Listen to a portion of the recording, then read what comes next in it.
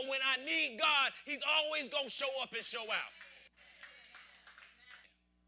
That's why the Bible says the love of money is the root of all evil. And a lot of times we don't, the love of money.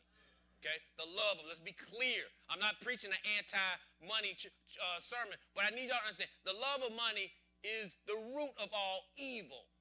Or what's evil?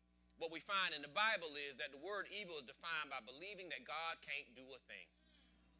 And most of the time what happens in our lives is we look at money and we look at it on the negative of what it can't do, or we think it can do more than it really can. It really, really can't make you happy. It really, really can't make your relationship solid. It really, really can't make your children go the way that they should. Put a Band-Aid on it for a while, but if a thing is broken, ain't no amount of money